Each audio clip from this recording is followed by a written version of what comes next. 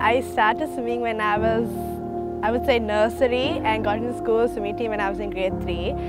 In Nepal, I expected the swimmers to be extremely fast because it was South Asian Games. And I remember when I swam for my heats, they were extremely fast and it made me want to swim faster, and that's how I got into the finals. And I'm proud to say that I at least came 5th for Sri Lanka. When I did my O-levels, it was really difficult. But once I realized I was able to manage it during that time, when I came to my A-levels in 2019, I started to balance it out and I worked through it. I think I got into the backstroke because of my sister, because she also was a backstroker, and eventually from there my parents helped me out, especially my mother. When I used to give up, she would be the one saying don't give up and keep going.